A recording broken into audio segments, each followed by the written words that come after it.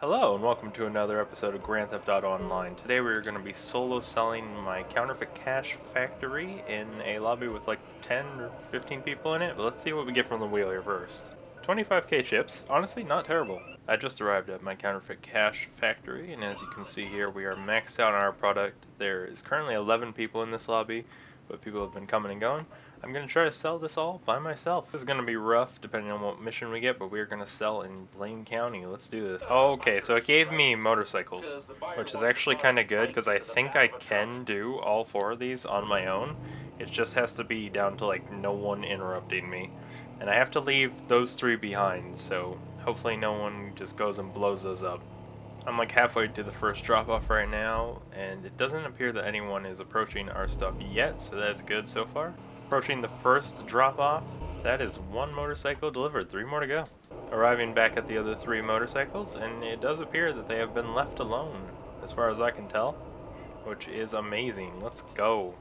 Got the first one done, and we're back grabbing the second one within 5 minutes. Oh gosh, guys, we got a Mark 1 oppressor overhead, and I just turned my thing to go look at him, and he's right there. Oh gosh. He crashed his bike at the same time I crashed mine. Let's go. We gotta get out of here, quick. Almost to the second drop-off. Let's quickly check and make sure no one is attacking our undefended product. They are not.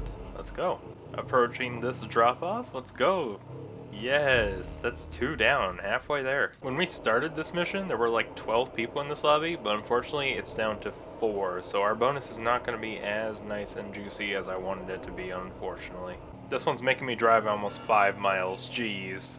Oh wow, that's kind of weird. 2 of the same cars driving right next to each other. Interesting. Let's drop this thing off. Yes, oh, went a little high there, but we did get it.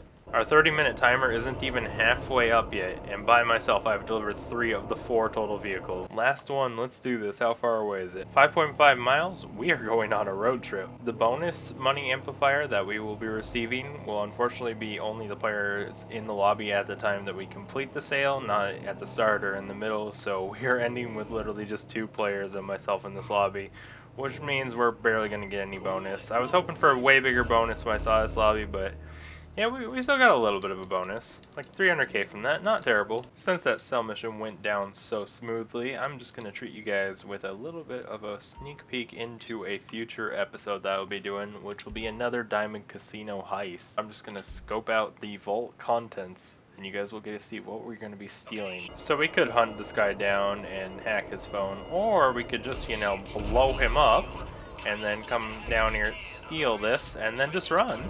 That works. Lost the cops, and into the casino we go. Looks like the signal's gonna be in this corner here. Just gotta scan through these and look for the vault. Oh, we're getting close. That's the vault security, which means this one should be the vault. Oh, let's see. Yep.